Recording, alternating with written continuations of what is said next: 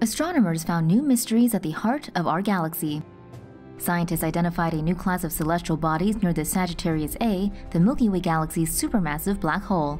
According to the paper in Nature Astronomy, the 6 strange objects, named G1 through G6, orbit around Sagittarius A in circuits that range from 100 to 1,000 years. Citing the authors, the University of California, Los Angeles says that as the objects are close to Sagittarius A, the black hole stretches them out of shape and strip away their outer gas shell.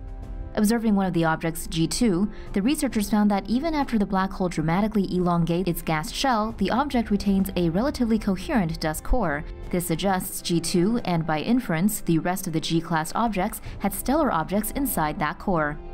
Co-author and UCLA professor Andrea Ghez speculates that all 6 G objects were formerly binary stars that fell under the black hole's influence. Ghez says that Sagittarius A's powerful gravity may have caused the binary stars to merge and to give rise to the weird G-class objects.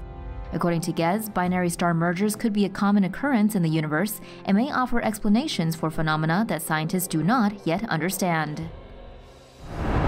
For more news animations and explainers, hit the subscribe and bell button to join the Tomo News family. Thanks for watching.